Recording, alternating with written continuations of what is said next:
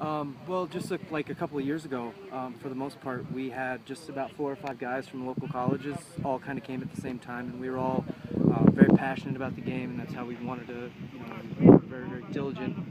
We were a close, tight-knit group, about 4 or 5 guys that are still here. We actually found it really difficult to even go to tournaments just a couple of years ago, and now we're at the point where we're fielding 2 sides, almost 3.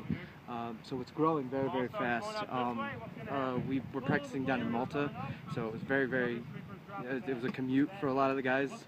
For me personally, it was about an hour and a half, pretty much for everybody. So we grew just within the span of 2 years to a point where we were accepting the change because we kind of wanted it, and we were very passionate about the game within itself, and now we've got about 20, 30 guys that practice that kind of feel the same way, so it's been great.